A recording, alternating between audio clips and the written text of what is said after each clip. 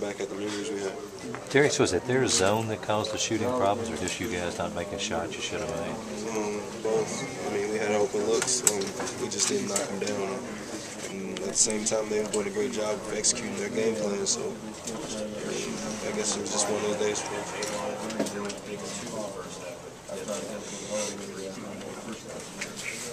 Coming up short of the Final Four, Darius, will it affect any how you look back on the season?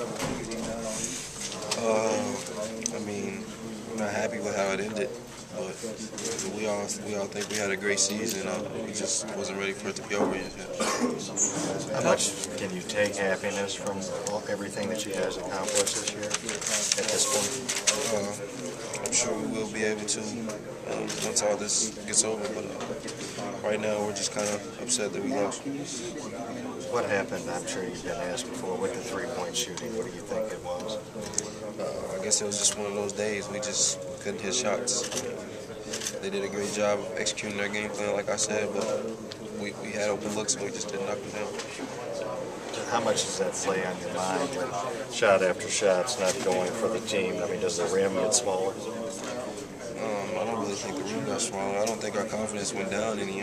We just still missed the shots. I mean, we never seem to lose confidence in what we can do or if we can win the game. We just didn't knock down enough shots.